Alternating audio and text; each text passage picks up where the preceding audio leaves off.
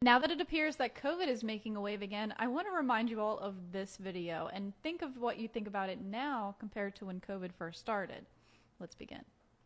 People in America are not settled with the information that's been given to us right now. So I'm not going to be lining up taking a shot or a vaccination for something that wasn't clear in the first place. And then you all create a shot in miraculous time. It takes years to create vaccination. Well, it used to take years. Okay, it used to. You know how many years were invested in this approach? About 20 years of science to get us to be able to do it. 20 years is not enough.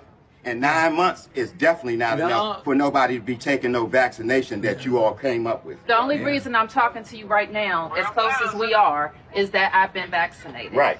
But if it allows thousands of people like you don't get vaccinated, you're going to let this virus continue to percolate in this country and in this world. Something like the common flu then, right? And not it's like much the more flu. serious than the flu. Well, the flu kills a lot of people annually, too. You know how many people died of the flu the last year?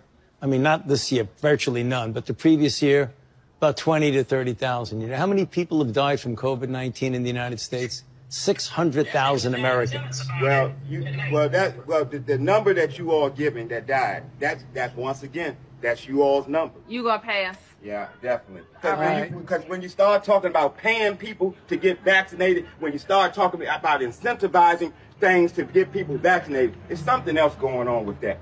Something else going on. It is something going on. There's something else. You're right. But I'm glad millions of people like me and most everybody here didn't get an incentive. You know what their incentive was? Protecting their health and protecting the city. But I won't keep you anymore. It's okay, because my incentive, y'all campaign is about fear.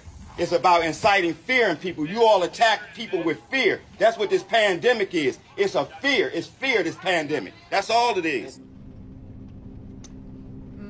Poor guy. The end of that video. Man, all I gotta say, guys, is that I hope you have a very fresh perspective if you maybe disagreed with this video or thought that guy was a little kooky or something, because it's so obvious at this point. As always, I'd love to know your thoughts in the comments below, especially because I don't want to give too much of an opinion, otherwise, you know, taken that way, and we just don't want that to happen. If you enjoyed the content, let me know what you want to see from me next, and make sure to leave a comment what your thoughts are on this, and don't forget to give me a follow. Thank you so much for watching.